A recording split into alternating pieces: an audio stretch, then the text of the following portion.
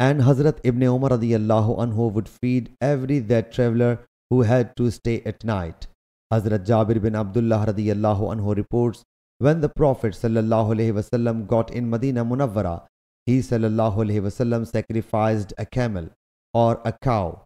Muaz from Shoba from Muharib adds, it was heard from Hazrat Jabir bin Abdullah radiyallahu anhu, the Prophet sallallahu alaihi wasallam purchased a camel from me in exchange for 2 uqiyah, 80 dirham, and 1 or 2 dirham.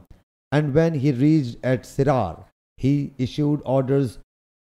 So I slaughtered it, and the people ate its flesh. When he sallallahu alaihi wasallam had reached Medina Munawwara, he sallallahu alaihi wasallam commanded me to go to the mosque and perform 2 units, and he weighed for me the price of the camel. Sahih Bukhari, Hadith number 3089.